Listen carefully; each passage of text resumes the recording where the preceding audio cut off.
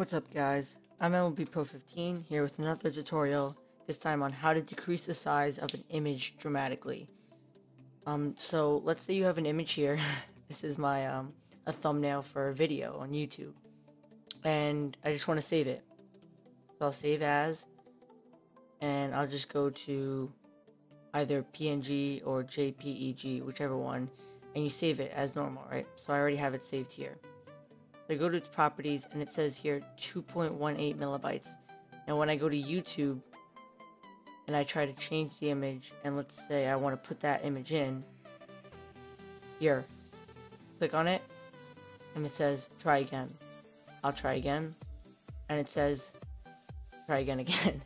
So why that's happening is because the image is too big to fit the YouTube max size of 2 megabytes.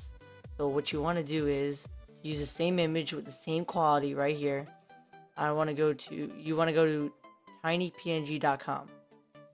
Alright, so it's a really useful site. You drop the 2.18 megabyte picture.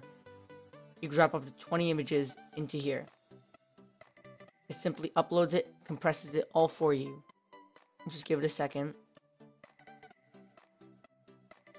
It just saves you 70% space. So I'll just quickly click download and I'll have it right here.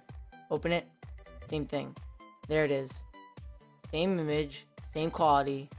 Go to properties, now only 670 kilobytes. Now when I go to back to YouTube, try again, 670 kilobytes. There you go, it uploaded.